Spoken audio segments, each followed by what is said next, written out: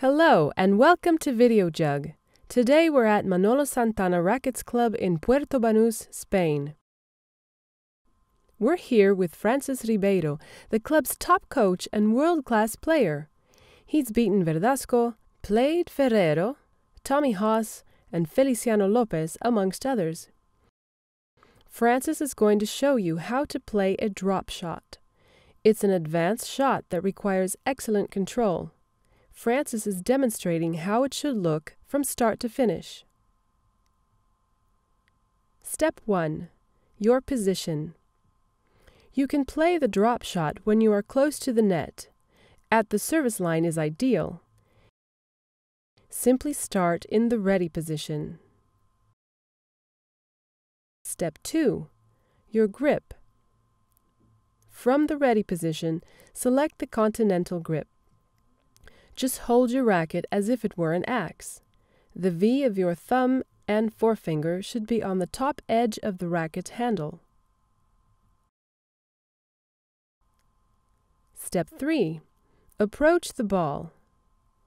As soon as you see where the ball is going, pivot your feet to the right. If you're left-handed, simply reverse these instructions. The shift of your feet will quite naturally place you sideways onto the court. As you move towards the ball, stay side on, using side steps to adjust your position. Step 4. Bring the racket back. As the ball is coming towards you, take your racket back a little farther than you would for a volley. Use your other hand to point at the ball. This helps you track the ball and keeps your body sideways onto the shot. Step 5. Your swing. Shift your weight onto your left foot if you're right-handed. Simply reverse these instructions if you are left-handed.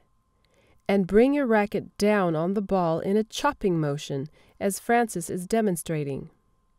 Due to the delicacy of the drop shot, there is no follow-through. You simply return to the ready position. The drop shot is a decisive weapon, perfect to win the point when your opponent is at the back of the court. The first of many points you will win now that you've mastered the drop shot, the Videojug way.